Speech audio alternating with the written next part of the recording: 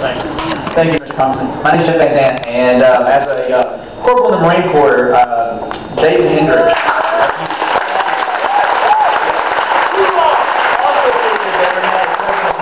I'll get to that in just a minute, sir. Healthcare, is an important issue of our day. It is something that we focus on, but it's only a small portion of the problem.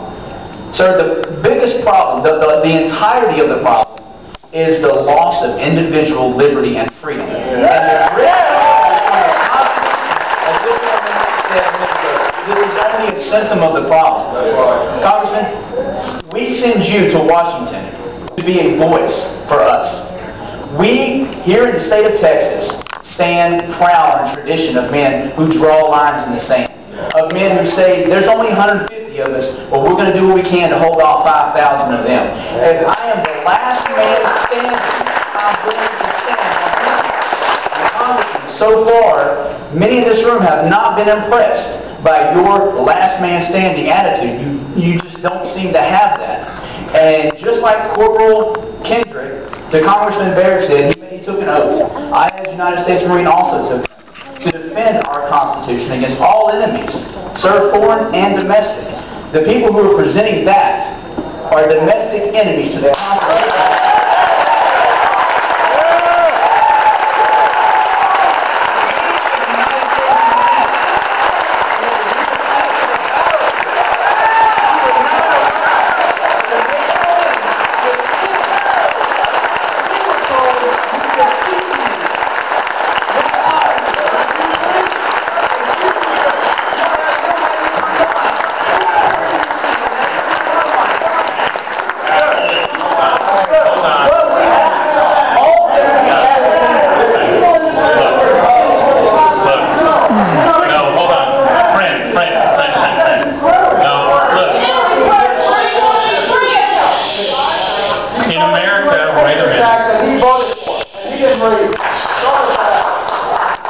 In America today, we have people like this who fought for our right to voice our opinion today. So if this gentleman wants to talk about the Constitution and criticize his own congressman, you fought to make sure you could do that. That's right. That's right. Fight down.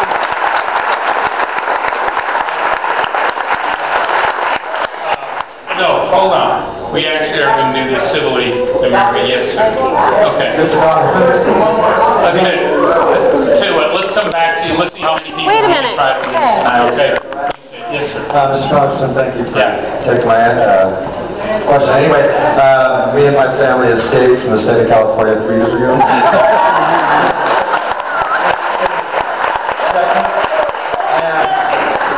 If this goes through, can Governor Perry tell them to kind of hang it on their beak and do what the state of Texas wants to do?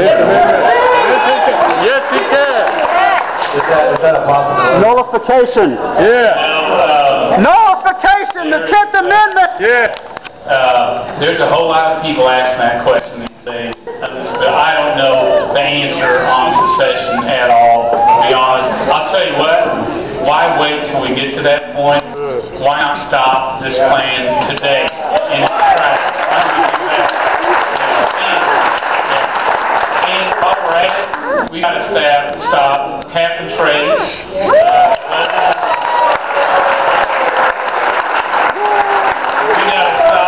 We got to stop this fair broadcasting doctrine.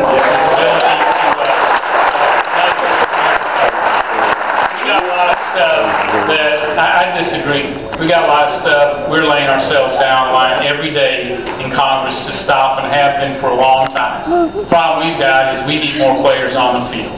We need a lot more players on the field, and I actually think because I think this new government's taking us a direction the American public absolutely does not want to go. Right. Here, here. Why don't we go, I know, well, I tell you what, let's do that. Ma'am, come on, Willis, hit me. Did you have, I tell you, the lady had her hand up. It was for him. Okay. Bill, and I felt that. Right there. And I'm so He's too nice. Yes, He's ma'am. not Yes, nice. ma'am. You speak as if the national health care for all, everybody's going to be involved in it. That's not what we're talking about. Only those who need health care.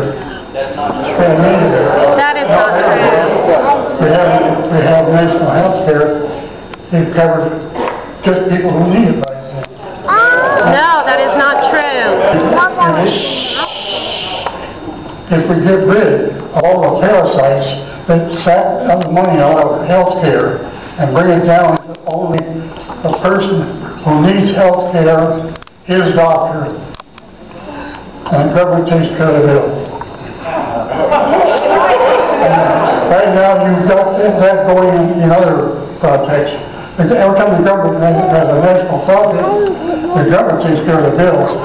The contractors do the work, but the government takes care of the bill. That's how government works. We keep on, as we are now, divided.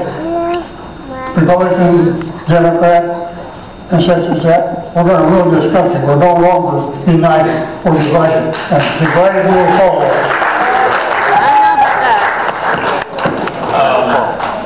Did you serve in World War II or III? World War II. Thank you for, let's thank you for.